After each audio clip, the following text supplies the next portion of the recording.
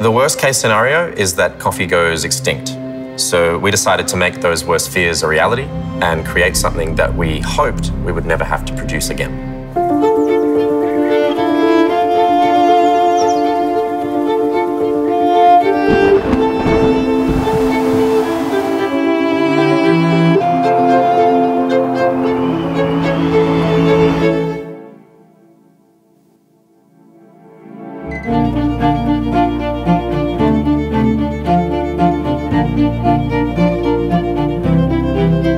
To do the blend, we had to imagine ourselves in a world where coffee didn't exist anymore. Coffee without coffee, impossible. We can't do it. It's extremely difficult to imitate coffee.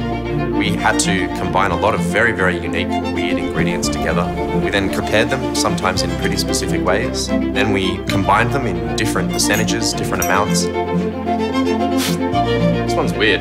To make the blend 2080, we had to make at least 30 to 40 different variations and then slowly whittle all of those down to one.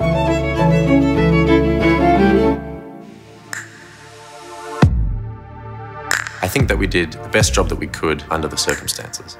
The taste is kind of flat. Very thick. Somewhere close to really bad coffee. We had a really good team, we had really good ingredients, and we tried everything we possibly could to make a product as close as possible to real coffee. But we need to try really hard to keep coffee around for as long as possible because it's not something you can replicate very easily.